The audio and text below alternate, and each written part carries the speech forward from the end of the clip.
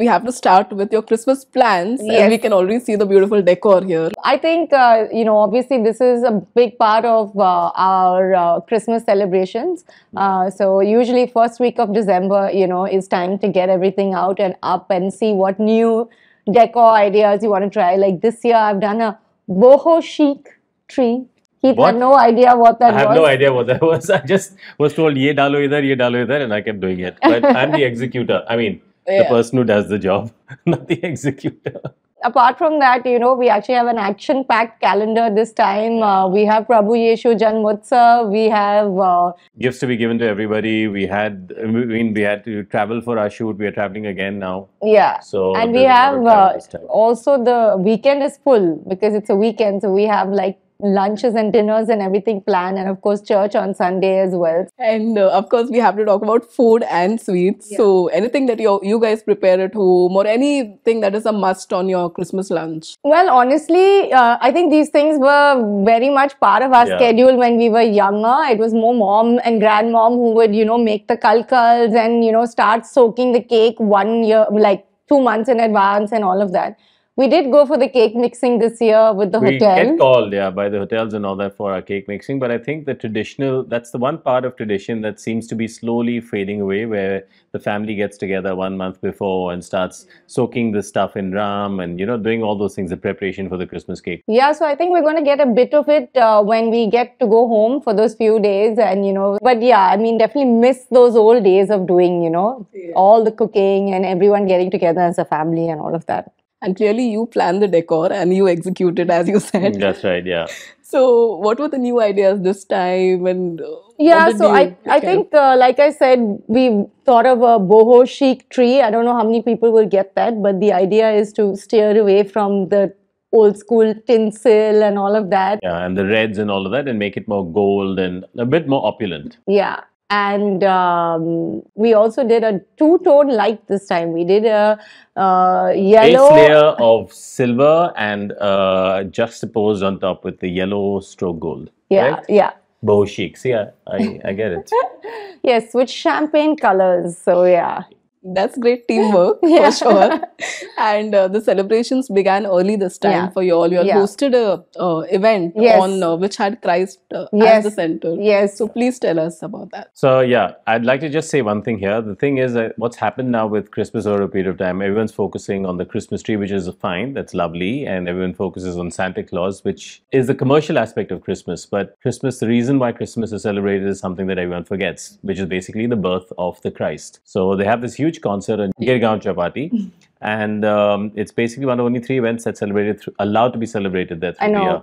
And there were some 15,000 people. It was an amazing evening. The cool thing is that there are only 3 events which are allowed to happen, So I think a lot of us don't even realize that. I mean, we don't even imagine that an event is happening on Girgaon Chapati, you know what I mean? So And this time of the year with the weather was, and everything, yeah. it was beautiful. it was lovely. We could see the whole Queen's necklace from where we were, and we were on that stage, and it just kept filling up and filling up. Every time we went out onto the stage, there were more and more people. Yeah. And I think it was really touching for us because, a lot of the time I get asked कि Christmas में क्या होता है, and like, हम लोग Santa को prayer करते हैं. Like, Santa is not a god, you know what I mean?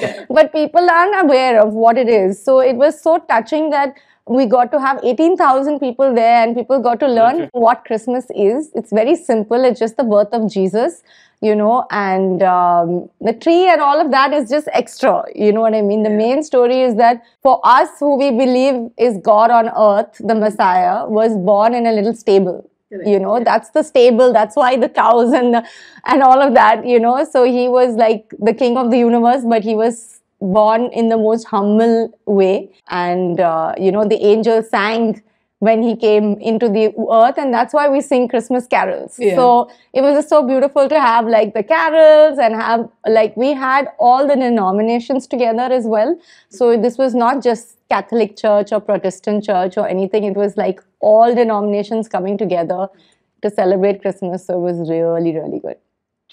Especially after COVID, I think we need those kind of blessings and the Yes. celebration as Yes. well. So yeah. And I think it's like people have, we've missed just being together. Yeah. We all celebrated all the festivals from our homes, and we did our best to make it, fun through all the digital means and everything. But just coming together, especially Christmas, is all about family. It's about sharing it, all of the goodies and having all those, I think it's about dinners sharing the together. joy, whether it's Yeah. family or friends or even people who are random. It just doesn't really matter. It's the spirit of Christmas that they say, and it needs to be shared.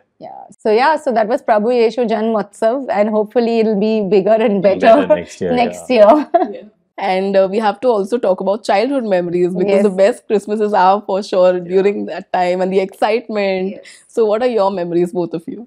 Every year is different, has its own flavor. Every season in life has a different flavor.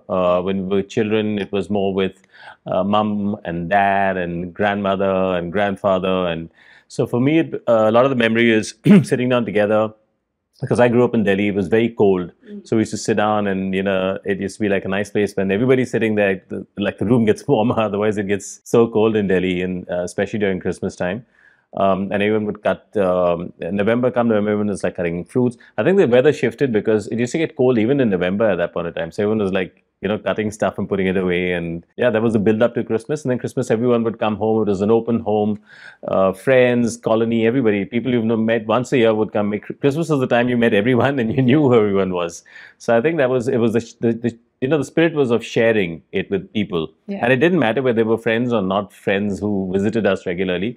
Everyone was welcome home. Mom would cook up a whole bunch of food.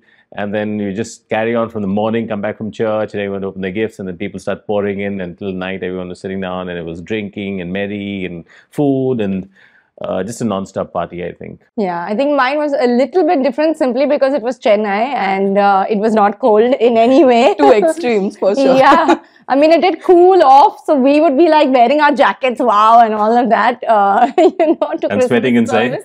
No, it's still like, okay, you can wear a light jacket. But I think, yeah, similar memories, all of us getting together. And my mom would always make a big production of the crib, So we always make a little crib. I mean, I've become very modern and creative with my crib. You'll see it. It's very tiny. But my mom's crib would be huge. And I remember one Christmas, we woke up in the morning and Jesus has been pushed out of the crib and the cat has curled up in the center of the crib with Joseph and Mary and everyone around. That's hilarious. Yeah. So we had That looks like a Jesus cat. Jesus cat, yes. We had a lot of pets growing up. So mostly it was a similar story of these pets just destroying the decor, cats trying to climb the tree. I think one of my craziest memories is one year my dad said, let's get a real tree. Okay. And so we went on this expedition. In those days, there was no regulation and everything. We went down to East Coast Road, all of us. They took out saws, my cousins, my brothers, my dad, everyone. They sawed down this, fir tree. Did they get chopped off themselves or what? I think by the time we got the tree home, it was such a fiasco that they were like, How did they okay, load it onto a never car or doing what? this again. Yeah, we tied it on top of the car. There was not much of the tree left when we got home. But, and that tree, the cats really climbed. They really thought it was brought for them. I'm sure that. But those were like the old school days where things were so simple. I mean, aajkal though, if you try to go and cut a tree somewhere, I'm sure you will have somebody, telling you that Unless you're a politician you or a broke builder, some rule or somebody will whatever. chop you off. Oh my gosh, but that kind of stuff. And in Chennai, we always used to have a lot of rains. So that was always a big gamble. So Christmas is what, wet Christmas for you guys? Or? Yeah, well, we would just pray that it would get done before Christmas. And most years we were lucky enough that at least by the 15th of December, the rains would have stopped. But there were a couple of years when it was quite sad because we couldn't get most of our decor up and everything because everything was still wet. Feels rather strange when you're walking in your gumboots through Yeah. water to come for Christmas, no? Yeah. So, I mean, that's our craziness. But otherwise, the cooking, the food, friends coming home. And our friends had Christmas marked that they would be at our home, whether we invited them or not, or whether there was a plan or not. People would show up and be like, when are we going to church? Where's Actually, the this wine? is true.